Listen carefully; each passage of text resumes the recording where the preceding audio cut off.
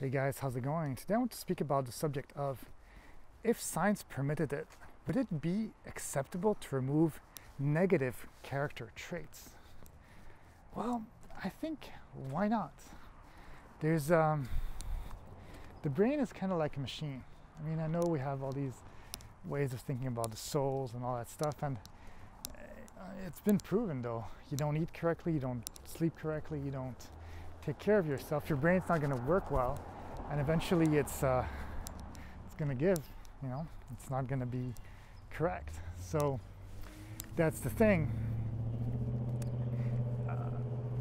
If we're able to modify the way that our brain works so that we can be more productive, can be more happy, can for some people who are, let's say, homeless or something like that, and they just can't function in society, and they could change their way of being to, or even people who are alcoholic or have dependencies and stuff, they could change it to be more positive for themselves. Well, they would live a longer life.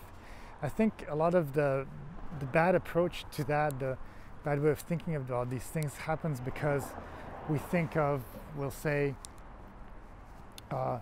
maybe movies where they show that there's a evil scientist that's basically doing things that are bad for the world or taking over the world or whatever it is, and that kind of gives the image of this guy is basically going to change the way that we think and make us go like in the book 1984 of Orson Welles, where we just live under a government that is basically dictating every single move and every single thing.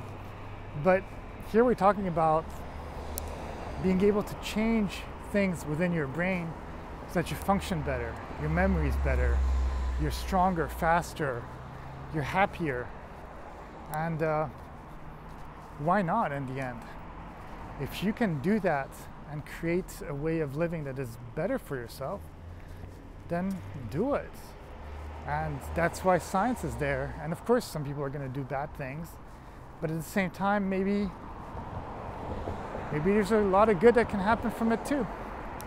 So let's not shut the door on it, and let's see when the actual technologies come that allow us to do that. Let's see how they do work, and let's see if they do allow us to have a better world.